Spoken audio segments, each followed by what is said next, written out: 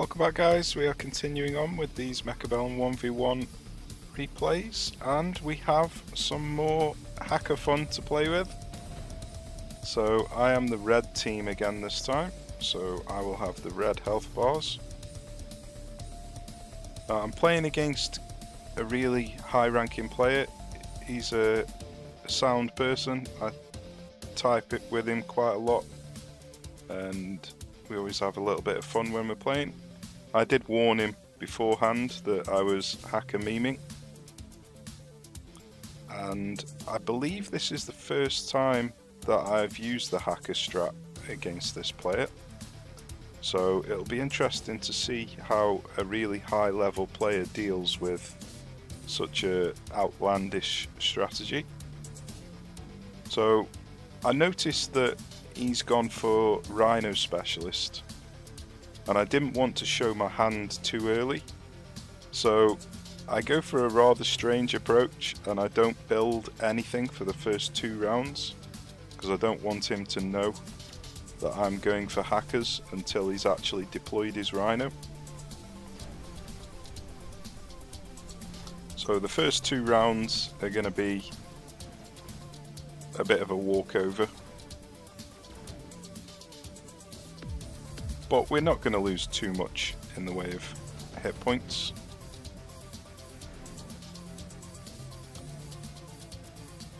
So there's a couple of items here that are fairly decent, and obviously if you're going for mass produced stuff, that can work out well if you sell it, so you can bait the opponent into putting defences up that they wouldn't normally put up, and then sell the item or the unit. So he's gone for charged ammo, which can be quite an annoying thing to play against, but I don't believe charged ammo actually does anything if you shield it up. So hacker shields will mitigate this item. So once again, I did not buy anything, and he messaged me and said, "What on earth is going on? What are you playing at?" But he obviously knew that I was going for something, and I did not want to show my hand until he put his Rhino down. So there's an item here, photon coating, that can work quite well with the Rhino if you don't want to invest into the tech. It only costs 50. I decide to skip, so I've got 1250 supply to play with now. So that is plenty of supply to unlock and recruit 2. Oh, I'm elite specialist, by the way. So we're recruiting 2 hackers and putting the range on them. So we've got 250 supply left over, but it's not really enough to deploy anything that I actually want to deploy. So I believe I just save this 250 for the following round. So obviously it's rather a strange strategy to be saving so much supply in the first 3 rounds. But this is the hacker fun.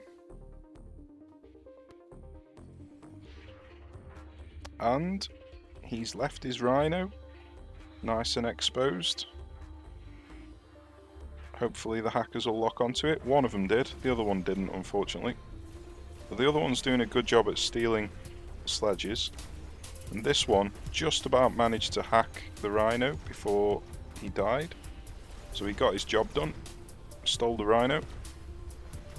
Now it's not going to win us the round, but we're now in a nice position to be able to put shields on the hacker. And obviously, because we're elite specialist, we'll be bringing level 2 units in.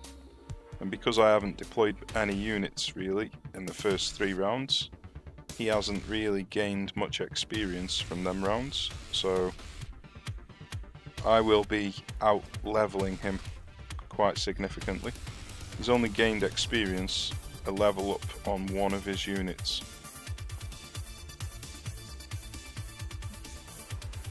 So we're bringing in 2 more hackers, we're putting the shields on. So luckily, because I saved that 250, it enabled me to actually put the shields on. He's trying to burn me out with an incendiary bomb, which is going to kill these crawlers. These ones might just escape. Yep, they did. Very nice. But the flame did not get in front of the hackers, which is good. So the hackers aren't burning alive.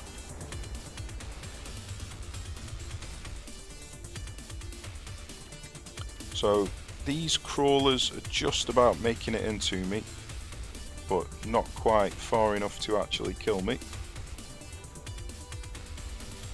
And we have managed to stabilise and potentially even win this round. Doing a great job at stealing his units. We've taken out the tower and we've dealt with the snipers. Happy days. We even stole that sniper. So we're now in a fantastic position.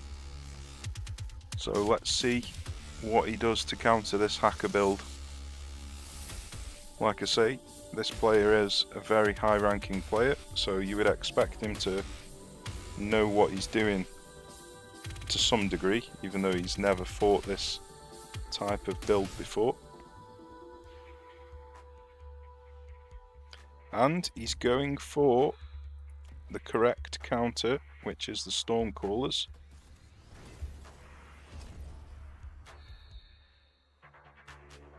So I'm bringing in a couple of Mustangs to help chaff clear.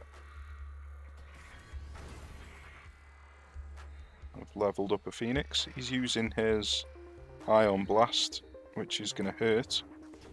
Is it going to take the Phoenixes out? Yes, it is. Is it going to take the hackers out? It took one of them out, but one of them managed to get out of the blast zone. So we've still got a hacker and some Mustangs on this side.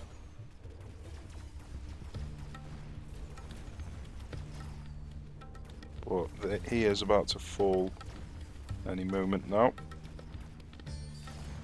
We're doing quite well on the left hand side, even though we're facing Stormcallers.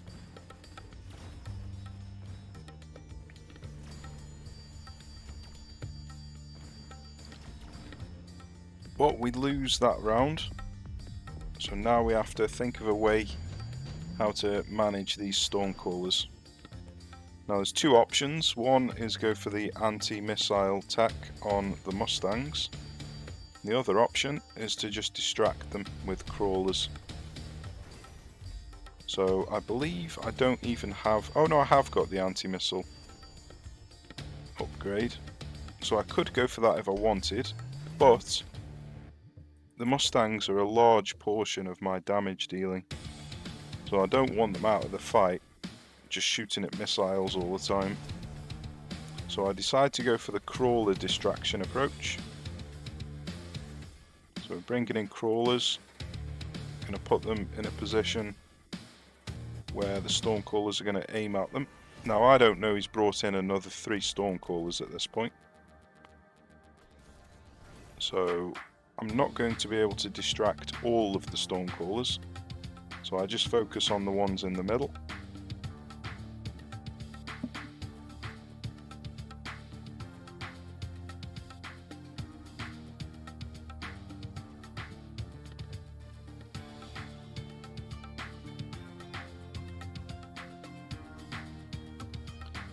So we've put the missile over here. He's gone for a defensive wasp. So that'll deal with some of the Stormcallers. Unless he shields up, of course.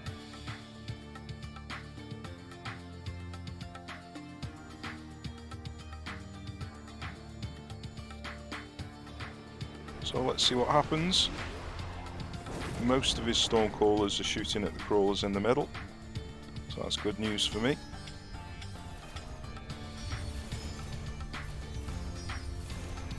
The hackers are getting the job done. I've got multi-beam on, so I'm able to hack multiple targets at once. Got a nice little flank going with the Mustangs.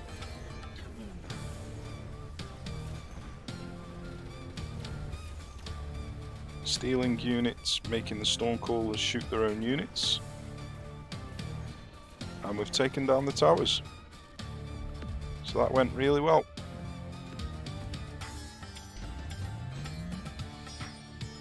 So let's see what happens in this next round. So he's gone for the obvious, which is the electromagnetic blast to deal with my shields. Let's see what I decide to go for. So I decide to go for Strike Specialist. I want to try and distract these Stormcallers, and I don't particularly want to put units over here in case he puts Flame Shot, which he has done. So if I'd have put a unit here to distract these, I would have just been putting flames in front of my units. So I decide to go for Strike Specialist and go for a flank instead. So I've got the Phoenix in front of the Hacker. So that will protect the Hacker from a missile. It will buy him time to actually stay alive as well. And then I'm bringing in a Crawler here so these Stormcallers don't target the Hacker. They're going to target the Crawlers instead. So it's an expensive flank, but it might work. Might work. So let's see what happens. Just leveling up some Hackers. We've got a little bit of cash left over. So I decide to put range on the Mustangs. So let's see how this flank goes. So the flank did really well, buying time for the Hacker. The Hacker's doing really well at stealing all their units and distracting the Stormcallers.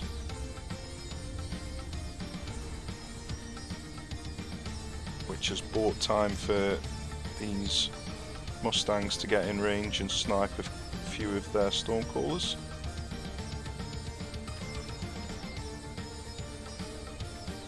We're getting close to taking out a tower.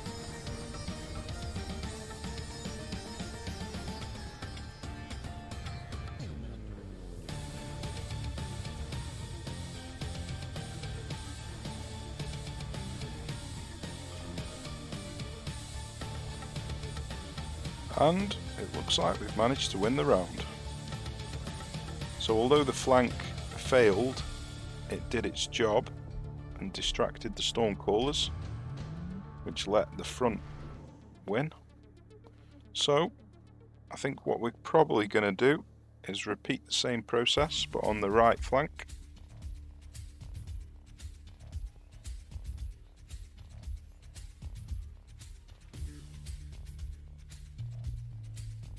So I've gone for portable shield and I've put it on the Hacker just to keep him alive that little bit longer. He's gone for the heavy armor, and I believe we are getting ready to set up another strike over here. He's going for his own Hackers. If you can't beat him, join him. So it'll be interesting to see how his Hacker fares. He's gone for level 2 as well. So he's going for an all-out flame assault on us with incendiary bomb and sticky oil bomb. So this is going to burn out virtually my entire army. The only thing that's going to be left standing are the Hackers themselves, and obviously the Phoenix. I've got quantum reassembly on the Phoenix now, so hopefully these ones that will die over here are going to reassemble at the back. Hacker's doing a fantastic job. We are burning alive over here, but level 3 Hackers have a significant amount of health, enough to survive walking through a flame barrage, and obviously their shields are still intact. The the quantum reassembly is bringing back the phoenixes, so his massive flame assault has failed because we've still got our hackers and our phoenixes still alive, and we're about to hack his hacker, but unfortunately phoenixes decided to snipe him.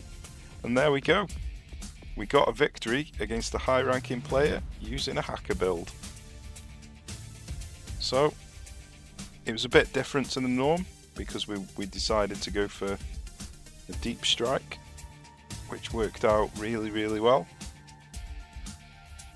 and it was a fun battle.